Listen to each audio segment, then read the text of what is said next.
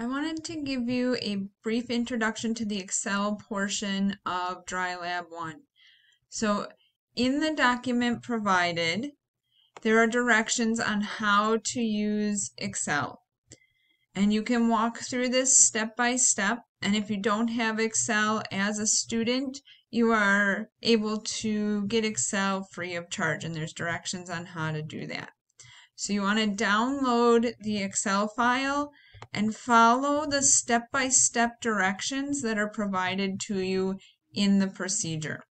So let's look at the Excel file.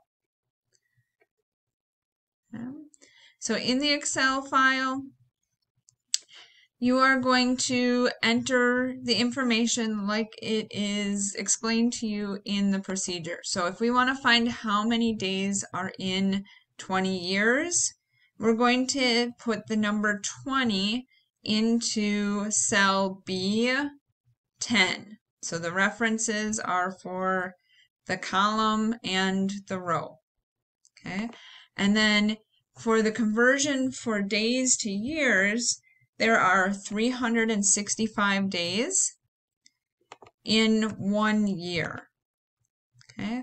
That allows us to cancel the units for years and end up with days. So if we want to enter the equation, any equation in Excel we have to start with an equal sign. So equals our 20 years times, which is the little star or shift 8, okay, times the numbers on top, so we're multiplying across the top, dividing by anything that is in the denominator.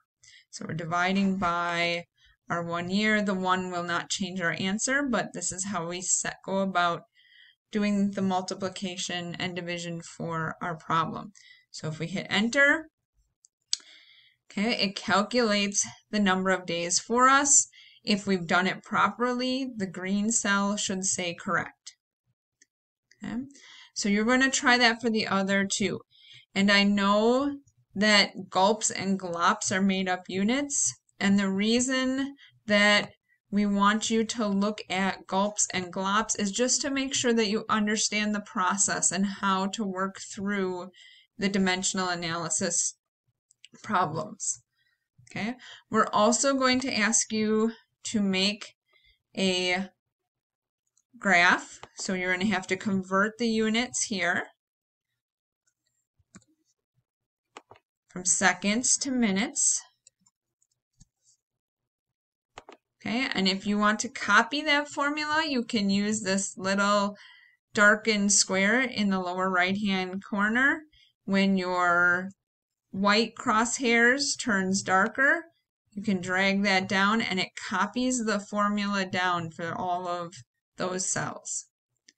Okay, now we can insert a graph, and you'll have to decide which type of graph to put in. But if you highlight those cells and go to insert, then you can choose which type of graph you want to plot. Okay. And you can drag that around. You can make it smaller so it fits in the square.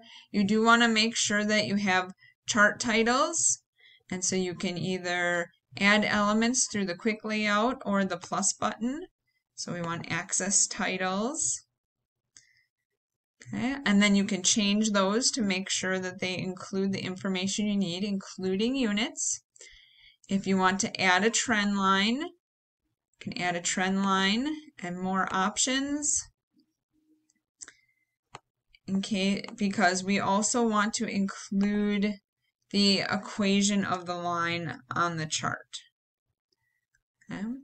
And so that will give us the equation of our line. Okay? If you do not have a version of Excel that allows you to add the equation directly to the graph, you can also find the slope of the line by typing equals slope, which is a function. You want to choose the y values and then a comma and choose the x values and it will calculate the slope for you. You can also do this with intercept. The formula then is equals, and type the word intercept. And then you do the same idea where you choose the y values and choose the x values. Okay, and again, as you are doing your calculations, you're looking for those green cells to say correct. Please let me know if you have any additional questions.